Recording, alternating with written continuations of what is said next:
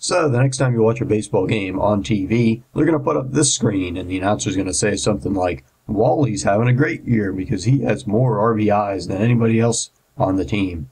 And you should not listen to this man because RBIs are misleading. Why is that? Let's say in the first game, Wally gets up and he hits a home run.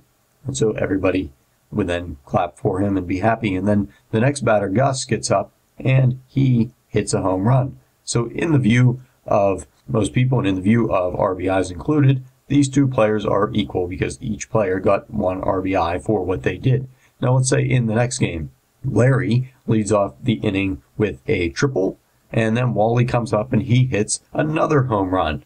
And everybody's happy, and then Gus gets up following Wally, and he hits another home run. So again, in the eyes of most people, Wally and Gus did the same thing, and therefore they would be equal. That makes sense to me. But in the view of RBIs, Wally is the better player because Wally drove in 2 runs as opposed to Gus's 1 run. And therefore we see the shortcoming of RBIs.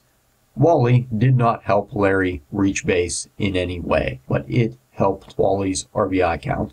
And likewise, it was not Gus's fault that nobody was on base when he hit. And so we see that solo home runs are in fact the only thing that do not require help from another teammate in order for a player to get an RBI. And being that baseball is set up the way that it is, one player cannot affect the outcome of another teammate's at bat. And so therefore, it is beyond their control whether or not there is anybody on base or not whenever they are up to bat. And therefore, RBIs are relying on events out of players' control. And so, throughout the season, Wally had 100 at-bats with a runner on third base. He had a batting average of 300 in those at-bats, and therefore a total of 30 RBIs.